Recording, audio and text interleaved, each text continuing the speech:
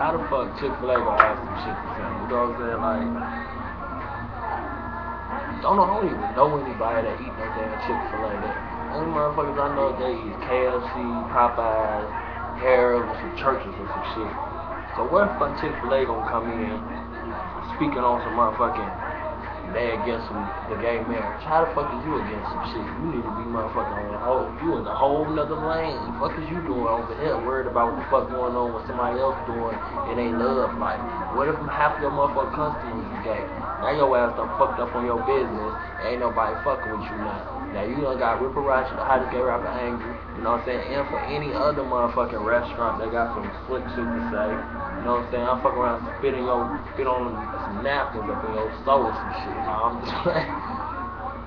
just playing, you know, I'm trying to keep it positive. But that's crazy though how Chik Fil gonna have the nerve to even be making this big ass little thing about that shit. You know, like that's crazy. Like, how can you be so homophobic? We all humans. There ain't no reason to be hating on the homos.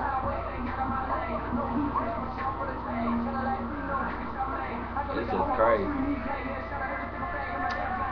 Like I said about track, I come back a homophobe, scream he gay, and shout out every single fag in my damn gang. It's your boy Ripparachie. You already know what time it is, the hottest gay rapper. And I'm saying fuck Chik Fil, and I'm saying Rainbow Gang or Go Blind.